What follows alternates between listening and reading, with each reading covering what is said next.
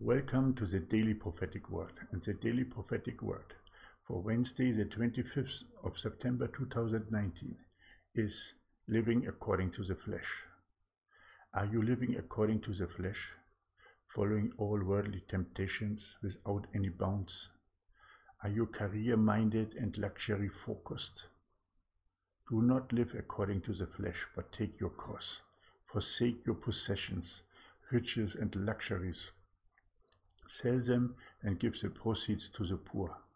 Do not live according to the flesh. Walk my ways, the only true path that will lead to eternal life. You cannot serve two masters, the world and me. Give up your old life. Change and come together in love, unity and support, as my first followers did. Not shouting in the roads, but following my path in a humble way.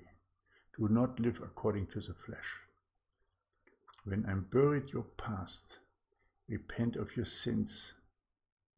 When you buried your past, repented of your sins, and changed your life, then you are ready to walk with me as my apostles did.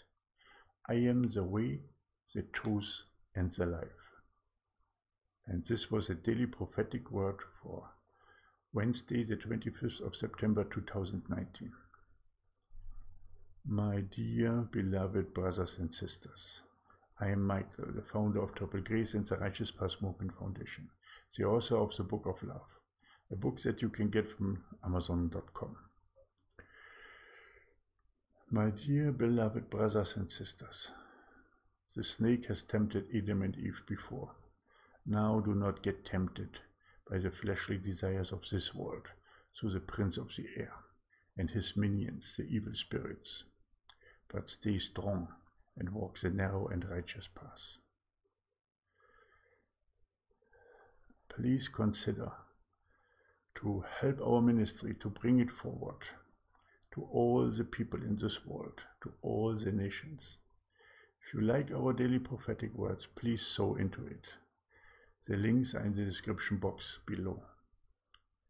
Or help our children ministry in Cambodia. I will put a link in the first pinned comment. Just step forward, show that you have a true Christian heart of compassion, and assist us on our ways. I thank you for all your help and all your support, and I hope I will see you again tomorrow for the next daily prophetic word. May God bless you and your family abundantly. Have a great day. Maranatha.